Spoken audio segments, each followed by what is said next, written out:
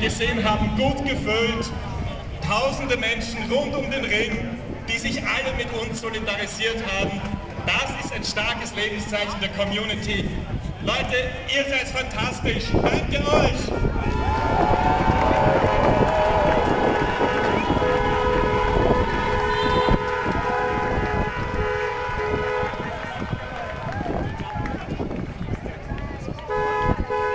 Jetzt werden wir dann noch von der Polizei weitergeleitet, dass hier der Verkehr wieder möglich ist und wieder ganz normal stattfinden kann. Folgt einfach den vorderen Fahrzeugen und folgt den Anweisungen der Ordner, dann könnt ihr nichts falsch machen.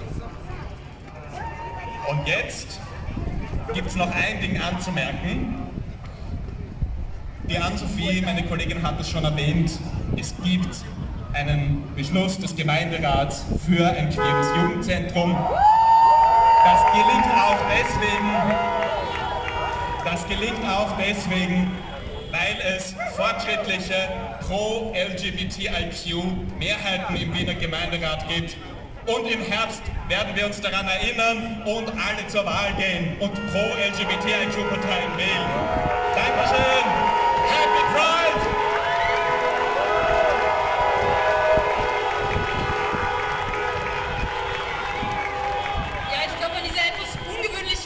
Regenbogenkorso müssen wir uns auch ganz besonders bei der Polizei bedanken, die uns wahnsinnig gut hier durch dieses doch etwas schwierige Konstrukt manövriert hat. Und natürlich der größte Dank bei uns geht unseren ehrenamtlichen Mitarbeiterinnen, das Organisationsteam und die Arbeiterinnen vor Ort. Ihr seid super, Wahnsinn, ohne euch wäre das nicht möglich gewesen.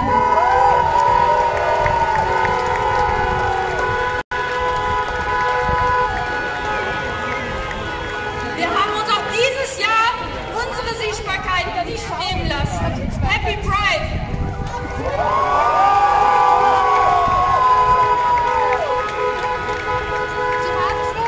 Zum Abschluss bleibt noch zu sagen, die Global Pride ist jetzt noch bis morgen früh 9 Uhr zu sehen.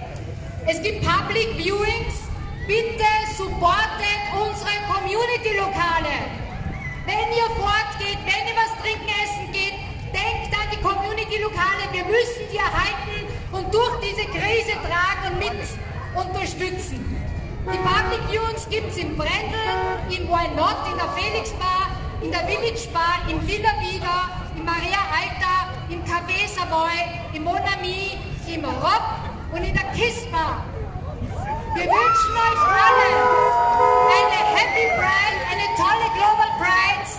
Und nächstes Jahr stehen wir genau hier